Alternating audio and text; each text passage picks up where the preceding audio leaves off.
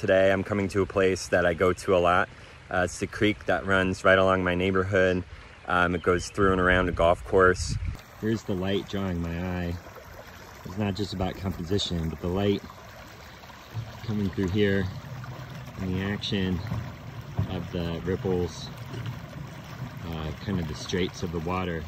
I see a ball under the water right there. The reflections of the tree in the sky. You know, those are all things that I'm looking for.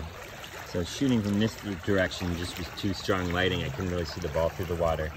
If I come down this way, I get a better view of it. This is a decent shot, but I didn't notice at first. Right up here, that's cool, the way it lies in between everything right there.